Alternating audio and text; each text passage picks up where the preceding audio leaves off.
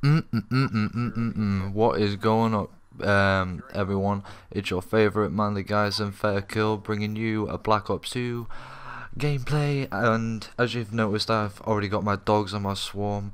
Had the VSAT last game, and just get that stupid guy around the van. Boom, bitch, boom, and get the B flag. But yeah, I'd like to talk about consistency on this game. Like, if you can get consistent score streaks on this game, you go ham. You go ham and cheese, people. You go ham and cheese on these noobs like these people.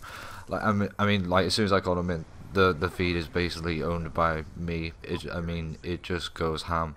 Like they get destroyed. I mean, whoa! Look at that feed. Go doggies, go swarms. My baby girls biting and blowing their asses up. Why do I sound like a rap person right now? I don't know.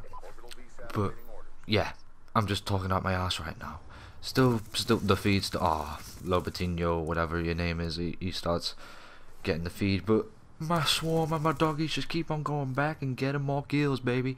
And basically, I walk around for what, around 10 or 15. Actually, no, that's exacerbating things. But yeah, straight away, around a minute or two, and already went cycled through my kill streaks, score streaks again. Got my VSAT, got my dogs, and already gonna get my swarm again, baby. In 3, 2, 1, boom.